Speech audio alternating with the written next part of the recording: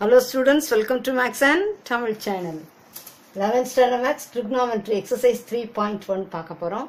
அதுல கொஞ்சம் key points என்னன்னு தெரிஞ்சிட்டா நம்ம 3.1 exercise நம்ம என்ன செஞ்சிரலாம் பண்ணிரலாம். Angle in standard position. இது நீங்க பார்க்க போறீங்க. x dash y dash இல்லையா? இத பிரிக்கும்போது இது first quadrant, second quadrant, third quadrant, fourth quadrant. First quadrant theta lies between 0 to 90. 0 ல இருந்து 90 வரைக்கும் இருக்கும். Second quadrant theta lies between 90 to 180. 90 ல இருந்து 180 குள்ள இருக்கும். Third quadrant theta lies between 180 to 270. 180 ல இருந்து 270 குள்ள இருக்கும். Fourth quadrant 270 ல இருந்து 360 வரைக்கும் இருக்கும். ஓகேயா? சரி. இந்த நோட்டை நல்லா ஞாபகம் வச்சுக்கோங்க, ரொம்ப முக்கியம். If given angle is positive, நமக்கு ஒரு ஆங்கிளை கொடுத்து இது எந்த quadrant அப்படினு சொல்லி கேக்குறாங்கன்னா, it moves in the anti-clockwise direction. பாசிட்டிவா இருந்தா angle is positive, it moves in the anti-clockwise direction. அதை நான் கத்து கொடுக்கிறேன். Second, if angle is negative, angle negative இருந்தா it moves in the clockwise direction. இந்த sums எல்லாம் நம்ம பாப்போம். இதெல்லாம் ஞாபகம் வச்சுக்கோங்க notes. If the angle is positive, it moves in the anti-clockwise direction. If angle is negative, it moves the clockwise direction. Fundamental identities இது 10th standard நீங்க படிச்சிருக்கீங்க, ஆனாலும் எழுதி போட்டிருக்கேன். sin square theta plus cos square theta equal to 1, 1 plus tan square theta equal to secant square theta, 1 plus cot square theta equal to cosecant square theta. இதை வச்சு நம்ம ரெண்டு இது எழுதலாம். sin square theta plus cos square theta equal to 1 னா sin square theta எப்படி எழுதலாம்? 1 minus cos square theta. வேற மாதிரி எழுதணும்னா cos square theta எப்படி எழுதலாம்? 1 minus sin square theta. இதெல்லாம் நீங்க அப்படியே ஞாபகம் வச்சிருந்தாதான் sums ஒன்னும் எல்லாமே பண்ண முடியுமா trigonometryல? 1 plus tan square theta equal to secant square theta னா 1 equal to secant square theta minus tan square theta அங்க போயிரும். அப்புறம் வெறும் tan square theta எப்படி எழுதலாம்? secant square theta minus 1.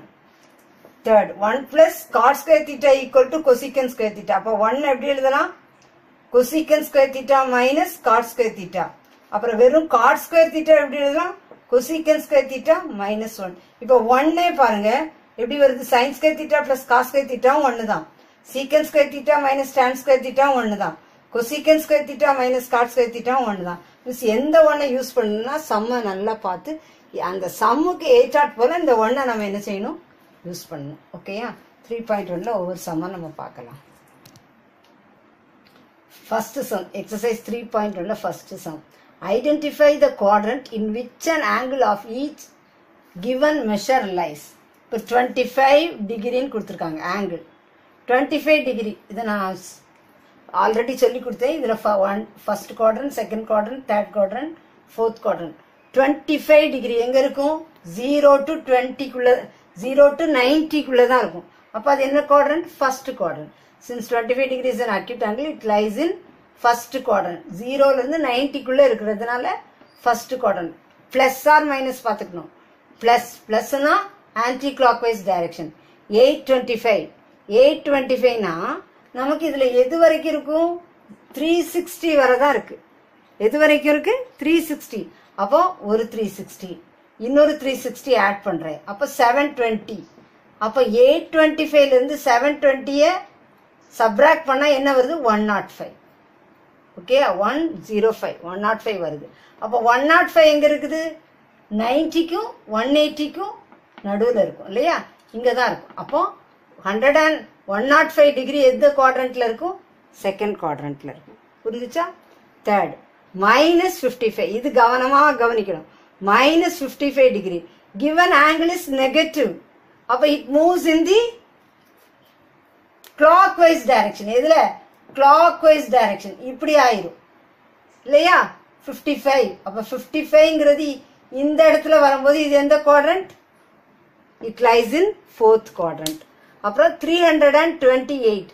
328 னா 270க்கும் plus 328 plus 270க்கும் 360க்கும் நடுவுல இருக்கும். அப்ப it lies in the fourth quadrant. ஓகேயா? இப்போ minus 230. நல்லா கவனிங்க. minus 230. மைனஸ்ங்கும்போது நமக்கு ஆன்டி கிளாக்வைஸ் வெறும் கிளாக்வைஸ் டைரக்ஷன்ல வரும். இல்லையா? நான் இதை அப்படியே அழிச்சிடுறேன். இந்த குவாட்ரண்ட் மாறாது, இந்த குவாட்ரண்ட் மாறாது. இப்போ இது கிளாக் வைஸ் டைரக்ஷன்ல வரும், -230 இல்லையா?